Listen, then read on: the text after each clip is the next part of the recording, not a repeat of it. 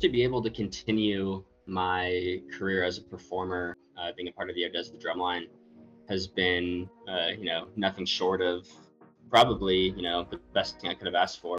I think marching battalion, sometimes I like to think of it as like the most crucial step on my path to being able to be kind of a professional musician and performer. I didn't quite understand, all of the ins and outs of self-motivation, time management, organization, until I finally made my first drum corps. Once you finally make it into a group like the Battalion, all of a sudden it's like, okay, my hard work paid off to get in. Now what can I do to make sure that my trajectory doesn't slow down, right? Meeting the right people through groups like Battalion, just because of those, networking connections, getting the call to come do this thing now is pretty surreal.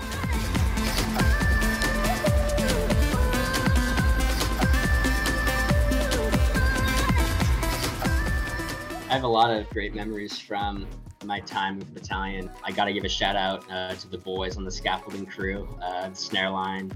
The fact that I was able to, sink into a snare line of me and 8 of people that I either knew coming into it or have never met, and just instantly becoming best friends with all 8 of them is a pretty surreal, and I've kind of found out rare experience that is a little bit more typical to the Battalion than I think universally.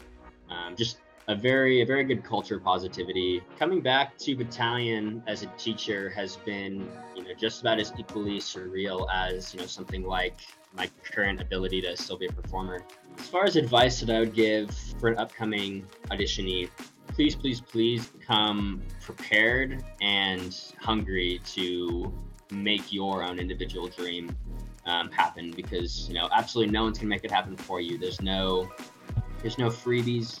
It's all about how prepared are you, how ready are you as a young adult to come into this process, because it is challenging, right? No one would do it if it was a cakewalk. Yeah, just know what you're getting yourself into and know that it will change your life in a very positive way.